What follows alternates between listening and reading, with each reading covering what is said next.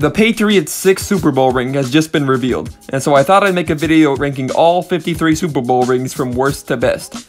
This is of course just my opinion. I tend to like modern Super Bowl rings much more than older rings, but let's get right into the list. The first Super Bowl ring is in my opinion the worst one. At the time the Super Bowl wasn't called the Super Bowl, it was just called the NFL-AFL World Championship game, which is why there's a big globe in the middle of it.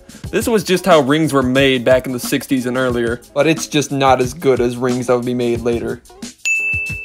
The Miami Dolphins' second ring was supposed to be a twin of their first ring, but with 2 diamonds, but in my opinion it just looks so much worse. The diamonds set in gold look washed up, and it's a huge downgrade from their first ring. For some reason the Packers' second ring had 3 diamonds. To be fair, the practice of using diamonds to mark how many times your team had won wasn't started until Super Bowl 8 by the Dolphins, but still, it doesn't make a lot of sense.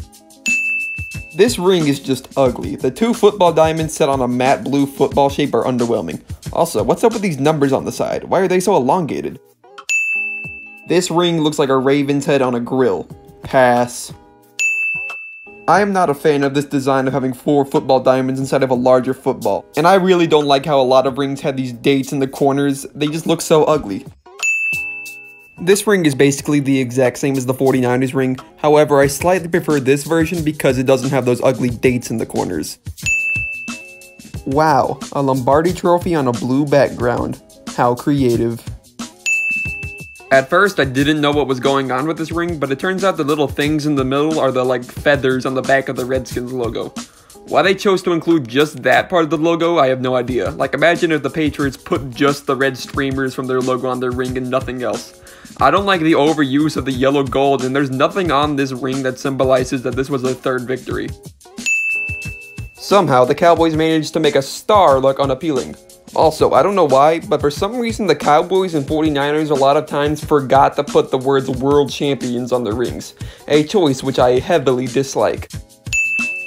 I like the green on this ring, but this was the first ring to introduce these awful dates in the corners, a trend which lasted way too long and ruined many rings. This ring is pretty generic, but the red is a nice touch, along with the abnormally large diamond in the middle. The 49ers' first ring was based off of the Jets ring, but replacing the green with diamonds, and I do think the diamonds make it look better. The Chiefs' only ring is a very 3-dimensional football in the middle, and I think it makes the diamond in the middle stand out a lot more. The Steelers' first ring makes a lot out of a little, using the golden text to magnify the 1 diamond in the center. The 17 diamonds surrounding the center of this ring represent the Dolphins' 17-0 undefeated season, which is so far the only perfect season in the history of the NFL. This is definitely the most boastful ring ever made. Keep in mind, this was only the 14th Super Bowl ever played, and the Steelers already had 4 championships. The next most at the time was 2, held by 3 different teams. Unfortunately for the Steelers, this ring did not stand the test of time too well.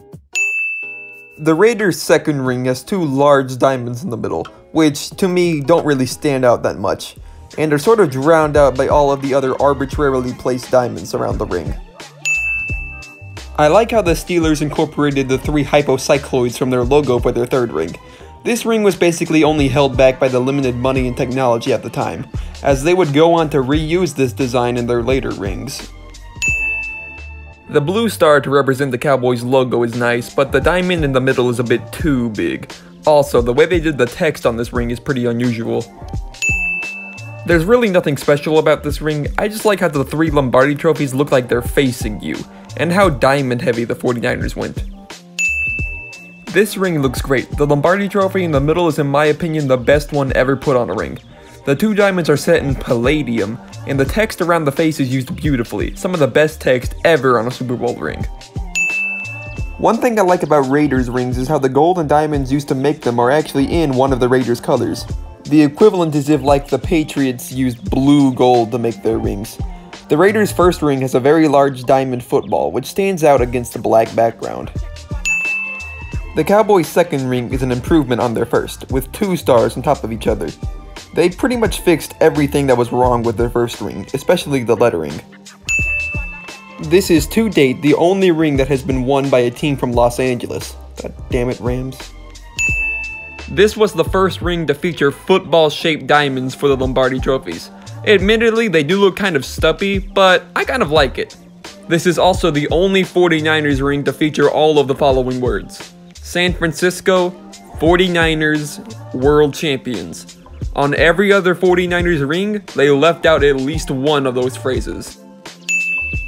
This is my favorite ring from the Redskins. The Lombardi trophies on the side are very unique, and the red sapphires give it color. I don't like how they wrote 1987 on the bottom. That sort of makes it look like a high school state championship ring. But other than that, it's the Redskins' best ring. There's really nothing wrong with this ring, other than the overuse of yellow gold. There's just not much you can do with a star to make it stand out. It's still the Cowboys' best ring, though. The Chicago Bears' only ring uses their logo well enough, but I don't like how the one diamond in the middle sort of throws it off. And the lettering on this ring reminds me too much of Deal or No Deal. This ring basically tells the story of the Tampa Bay Buccaneers. As an expansion team, the Bucs went 0-14 in their first season. Ouch. And so when they were able to turn the franchise around and win a Super Bowl, their ring captured the unbelievability of it. Never give up, kids. Similar to the Bucs, the Rams were another perennially bad team that somehow managed to win a Super Bowl. I like how they went extra heavy with the diamonds, especially how they encrusted the logo. Yes, this actually was the Rams logo at one point. I don't know why, but I just don't like this particular Patriots ring. I think it's because the diamond background is just a simple grid and looks like some fake Super Bowl ring you could buy off eBay for 12 bucks. But it does have the amazing Patriots logo, which they put on all of their rings. The 49ers' fifth ring features 5 forward-facing Lombardi trophies, and they're well done.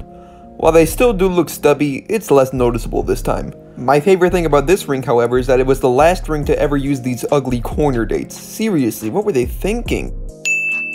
This ring was far ahead of its time. It was the first ring to use the team's logo, which granted was just a simple horseshoe, but it's brought out by the colored sapphires, which wouldn't be used again on a ring for 17 years until the Redskins used red sapphires. Very nice ring. I like how the Broncos' first ring uses orange gems and the effort they put into the logo. However, making it out of diamonds just looks weird. It's an overall good ring though. If you thought one Bronco was a lot, get ready for double trouble! This ring, along with the Cowboys' second ring, are the only rings that feature the team's logo multiple times. And I think the overall look of this ring is an improvement from the Broncos' first. The Packers' fourth ring is a good example of a modern Super Bowl ring. I like the green centerpiece under the G, but my problem with this ring is how the corner diamonds sort of throw the shape off. I prefer the Packers' third ring over their fourth. The lettering on this ring looks a bit warped, but I kind of like it. The Colts' second ring has a blue horseshoe instead of a white one, and is an overall modern upgrade from their first ring, now with a Lombardi trophy. The reason it only has one Lombardi trophy is because this was their first Super Bowl win in Indianapolis, with the other being from when the team was in Baltimore. This ring is to date the only Super Bowl ring to have the words World Champions encrusted in diamonds. And it's not hard to see why. There's so much space on this ring where they could have put more diamonds but just chose not to.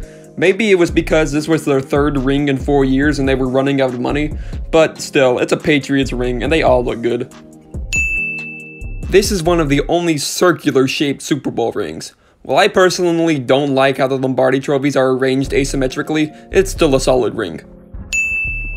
I might be biased towards this ring because I believe Super Bowl 42 was the best Super Bowl of all time, but this ring's shape is just perfect. The shape of the Giants logo, the way the trophies are arranged, and also the way the bases of the Lombardi trophies are made, they're just better than every other ring there is. However, the only thing holding it back is that it lacks the color of a modern ring. If this ring had some blue accents or gems thrown in, it would be much higher on this list. But still, it looks great. The Steelers' historic sixth ring has a great set of 6 diamonds, and the logo looks nice, but the big problem with it is that it's shaped like a lemon. Why does the ring protrude at the tips? Were they trying to make it look more like a football or something? That's sort of a big design flaw that in a way ruins an otherwise fantastic ring. The Saints' only ring is one of the few times I'm glad they went with yellow gold. The fleur-de-lis looks perfect, but I don't think the big diamond in the middle was necessary. I also think they went a bit conservative with the diamonds on the edges, but still, the logo is what makes it look good. While Super Bowl 50 was a disappointment, the Broncos' third ring was certainly not. The Broncos finally figured out how to effectively make their logo out of diamonds, and the Super Bowl 50 logo was done perfectly. My only complaint is that the ring is a bit too square-shaped, although that is sort of fitting for this team. The Patriots' second ring has one of my favorite designs. I like how the ring sort of slopes inwards towards the trophies, and it's got the Great Patriots logo as always, although it looks a little squished by the surrounding diamonds. I'm a little concerned, however, about how the top football sort of precariously hangs off the ring. I wouldn't be surprised if one of the players lost that diamond because it broke off. My favorite thing about the Patriots' fifth ring is that it has 283 diamonds, in reference to how the Falcons blew a 28-3 lead. The only thing I don't like is how it awkwardly bulges out in the center. Alright, how many diamonds do you think are on this ring? 200? 300? How about 422? 422 diamonds on a little thing that fits on your finger. I don't even know how that's possible. Granted, most of those diamonds are tiny. Your standard wedding ring diamond would look like this if you put it on this ring, but still, 422 diamonds. That's insane. The design for this ring is basically copied from their previous ring, except the bulge is filled in with more diamonds. You could complain and say that this ring is too busy, but when you win 6 Super Bowls, I think you earn the right to be. The Giants' fourth ring has blue sapphires, giving it the color that their last ring was unfortunately missing. The Giants' logo is absolutely perfect, but my biggest complaint is how I don't like how the trophies are pointed inward. It looks a bit unnatural. The Seahawks' first ring was relatively modest, but effective. They incorporated both blue sapphires and a green emerald for the Seahawks' eye, using both of the team's colors. This is a truly beautiful ring. The Ravens' second ring is amazing and a huge improvement over their first.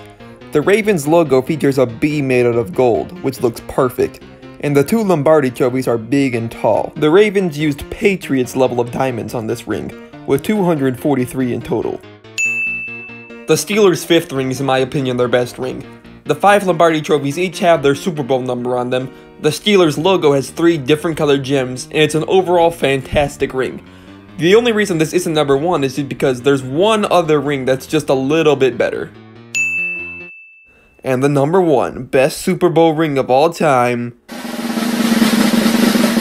the Houston Texans. Nah, I'm just kidding. It's the Super Bowl 52 Philadelphia Eagles. This is everything a championship ring should be. The face of the ring is backed by 17 green sapphires to represent the 2017 season. The Eagles logo has 52 diamonds, representing Super Bowl 52, and combined with the Lombardi trophy, makes this the best Super Bowl ring of all time. Hey guys, Purple Circle Man here. Thanks for watching my video. Tell me what you think about it. Do you agree? Do you disagree? What's your favorite Super Bowl ring? What's your least favorite? Do you think they should be in a different order? Tell me about it in the comments. Subscribe to my YouTube channel, Purple Circle Man. I make videos about sports and other things. And yeah, thanks for watching, and I'll see you in the next video.